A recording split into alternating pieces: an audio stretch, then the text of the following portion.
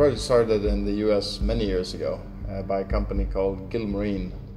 Then moved over to Sweden with CIMCO before it evolved into what is today the OXE, the BPU unit. Basically, it's using an automotive-based engine, using a inboard type hydraulic transmission and the belt transferring the power to the propeller instead of the conventional bevel gear system. The OXE Diesel is a real diesel engine for a car company.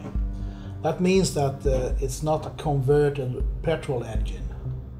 That means that we can use the original common rail system, all the benefits for have a very efficient engine. In Swedish, an ox is actually a really strong animal that is reliable, calm, it delivers performance.